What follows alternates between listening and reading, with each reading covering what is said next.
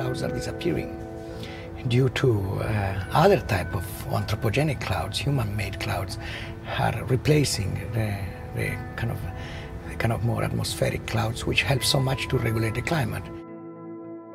You start to imagine that, well, maybe the artwork that it could contribute is a cloud that could provide also some shadows to the people who might walk underneath.